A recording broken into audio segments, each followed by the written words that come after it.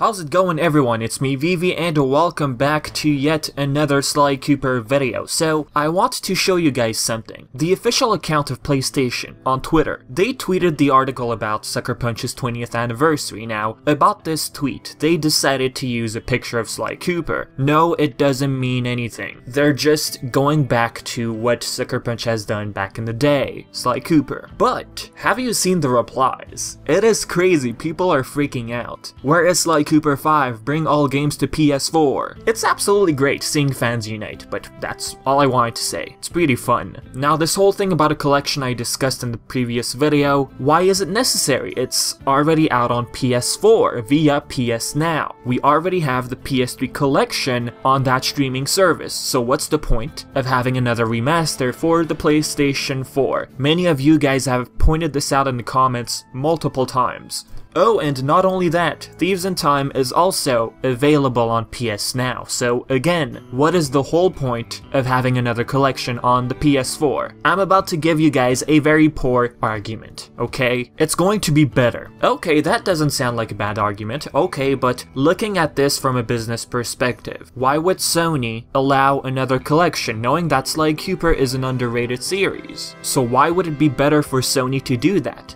That's what I mean. PlayStation Now relies on internet connection. You don't really own the game. It's based off subscriptions. So why waste time and money on another collection for the PS4? Why would Sony do that? It's true that money is involved. More money. Of course there's money involved, but here's how I look at it. Release all 4 games with fixed bugs. Yes, PS Now has the 3 games and Thieves in Time, but those are the PS3 versions. There has to be a reason why fans will buy another remaster for the PS4. Yes, fans will buy it because they're fans, but what will convince Sony that another collection for the PS4 is worth it? 1. A way to test the waters, and 2. Add more features.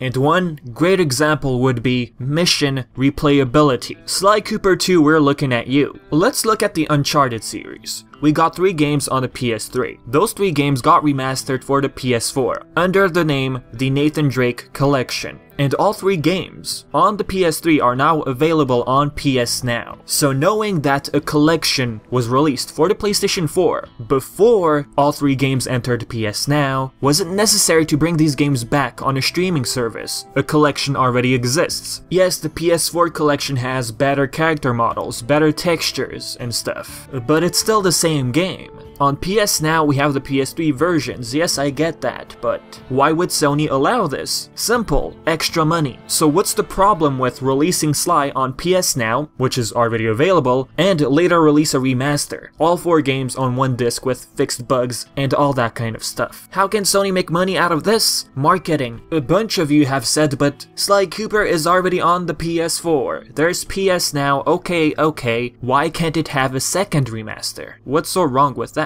The only thing in the way right now is of course Sony. They decide. And I guess that's why you guys keep saying that no, it's not gonna happen because we already have them on a streaming service. They're PS2 games, sure, but look at Halo. That thing got 3 remasters. Yes, you're comparing Halo to Sly Cooper. Are you crazy? Yes, Sly Cooper is underrated, I get it. But for those of you saying no, just because it already got remastered for the PS3 once, doesn't mean it can happen again. You never know. Look at Kingdom Hearts. Yes, Kingdom Hearts is a bigger series than Sly Cooper. Square Enix remastered the PS2 games onto the PS3, and then they later decided to re-release it on the PS4, running at 60 FPS. So is another remaster impossible? No, it is not. Anyways, let's move on to the second topic, which is the real point of the video, we can say. What if Sanzaru Games wrapped up the whole mess of Sly Cooper 4, that stupid cliffhanger, with a short game? Call it Thieves in Time Part 2. There's a nice ring to it. Hear me out. It's kinda like a DLC we're talking about. A short game, which includes only one lengthy episode, which was originally supposed to be in Sly 4. They could easily wrap up time travel, which I've said multiple times, that's not the nature of the series. Get rid of it. Have Sly find his way back home. They could also tease the villain for Sly Cooper 5. With this this mess of a cliffhanger out of the way, they start fresh. Present time, Sly Cooper 5, which is the most anticipated sequel. So wait, short game, are we looking at a DLC? Not really, because we're talking about a game on the PS4. Thieves in Time was on PS3. So what I'm imagining is a short game called Thieves in Time Part 2. If you guys completely dislike the idea, you can stop watching now. But I did discuss Sly Cooper 5 with an episode in Ancient Egypt in 3 parts.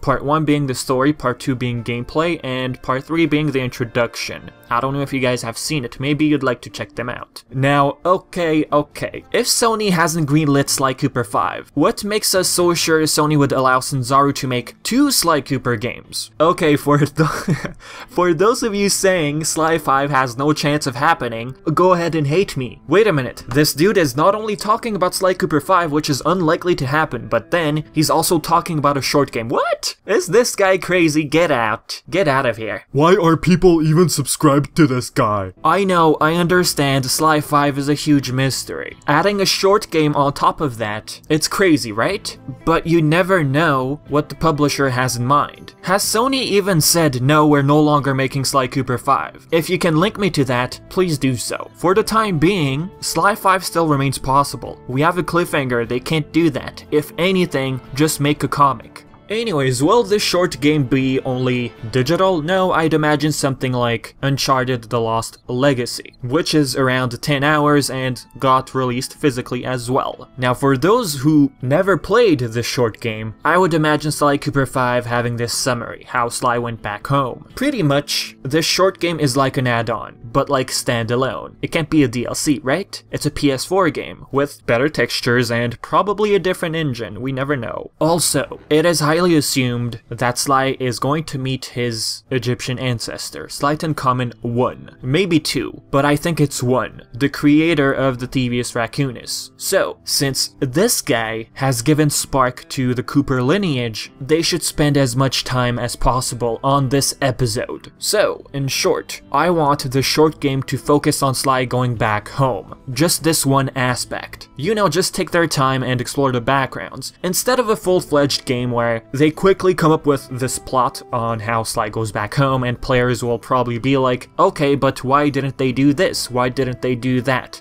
So they should take their time and focus on that one aspect only, and make it so that players won't ask too many questions. So how long should this short game be? I'd say 10 hours, with exploring, and if you're taking your time. If so, then I'd expect Sly Cooper 5 to be, of course, the longest and the biggest game out of the series. But it's Sly Cooper at the end of the day. A 10-hour short game, it's pretty huge, I'd say. 5 to 8 hours maybe? Then again, 5 to 8 hours? Imagining a physical copy of the game, I don't know. Maybe. 5 to 8 hours to me sounds like a game which you'd find on the PS Store only. Another thing, if it's not a short game, why not make a movie? Make it 3 hours long with the 2D animated scenes from Sly 4. Something like the animated short by GoSpot. Fully length, but of course better looking. I mean, come on, if you look at the animated short, there are some less detailed moments. I mean, that was just to promote the game anyways. Now, this animated short has over 2.2 million views on one channel. The official channel has 500k, which is still good. Now, as for the Sly Cooper 4 cutscenes, it has the most amount of views out of the series on 2 channels. One has over 2 million views and the other has over 1 million.